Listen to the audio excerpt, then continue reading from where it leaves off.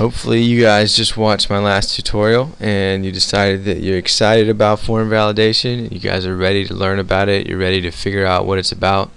And luckily for you, Dreamweaver has made it so easy.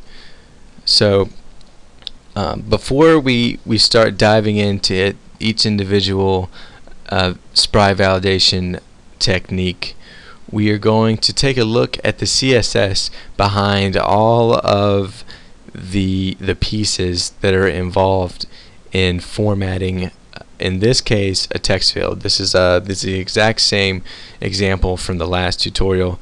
I just wanted to show you guys how all the CSS powers the coloring of the text and the size of the text and the borders and everything that is involved in the validation itself. I want to do this before I go into all the other techniques, because basically the CSS is going to remain the same throughout each individual technique. So if you guys can get this in the beginning, then down the road, whenever I'm introducing you to the validation of the checkboxes in the text area, then you'll already have an understanding for how the CSS works and why all of this stuff works the way it does. So let's go ahead and look at one thing before we do this. In the last tutorial, you saw messages. For example, whenever you entered a text box, didn't fill anything out, and then left the text box, by leaving the text box, I mean you clicked outside of the text box, there was a message that popped up to the right that says a value is required. And right here in the code is where you change that. So I'm going to change this to required. And the other text that showed up for us was, since this is an email and it has to be formatted in this specific email format, if you typed something in that wasn't in that format, then you would get a message to the right that said invalid format. So here is where we change that. There we go. So let's just run that so you guys can see that it works. I'm going to click inside, change the color, required. Okay. So I'm going to do a fail. Okay. There we go. So actually, let's run back through that. I want to make a few notes for you guys to check out, so we can move on and you guys can understand what I'm changing. Here we see when we clicked inside, it changed to the yellow. And when we click outside and don't type anything in that's required, it changed to the red. And there's also this red color here. And the other color that we see is green whenever everything is good to go. So there we go. So that was 3 or 4 different colors. So now let's go look in the CSS of where that is. I'm going to click through each individual rule over here.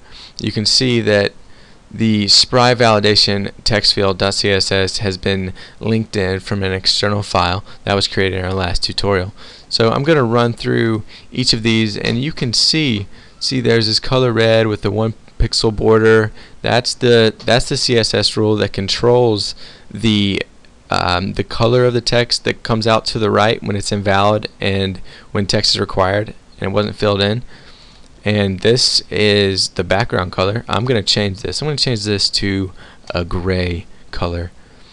And let's keep on going. And this is the color that is in the back of, or that the text field changes to when there is an error. So for right now, I'm not going to change. I'm not going to change these. I'm going to change these background colors though. So I'm going to save that just so we can see that happen. There we go. Now we see when we click inside of it, it turns gray. So now hopefully you understand where these colors are coming from, and you understand what's going on in the CSS.